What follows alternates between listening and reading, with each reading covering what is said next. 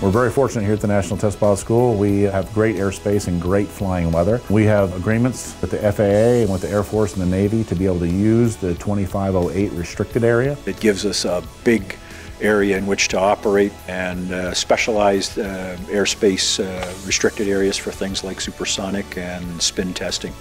For the helicopters, we've got plenty of area and a variety of terrain to operate in. And the flying weather out here in Mojave is fantastic. We get over 300 good flying days of weather a year. The weather is normally very great. Of course, for a testing activity, this is very important. You want really to have very good conditions in order to collect good data.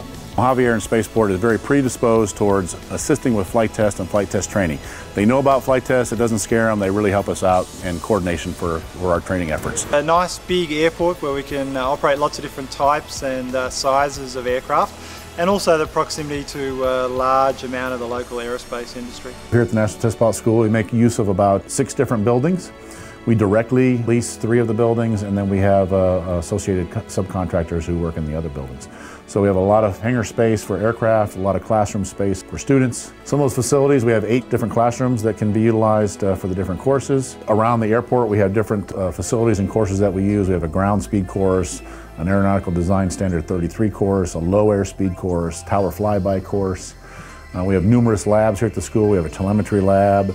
We have a radar sim lab, EOIR labs that we set up as required, FLIR demonstration labs, we have an unmanned aerial vehicle lab, variable stability laboratory, a night vision goggle laboratory, and then we set up loads and structures labs as we need to. We have a mobile instrumentation van in addition to our telemetry room. Wide variety of simulators at the school. We have a variable stability simulator based on the X-plane model. We also have a fixed wing and a rotary wing fly-it sim that we utilize as bridging the gap between our academic exercises and our demonstration flight exercises. We also have our Falcon simulation lab where we can do various radar intercept profiles, air-to-air, air-to-ground.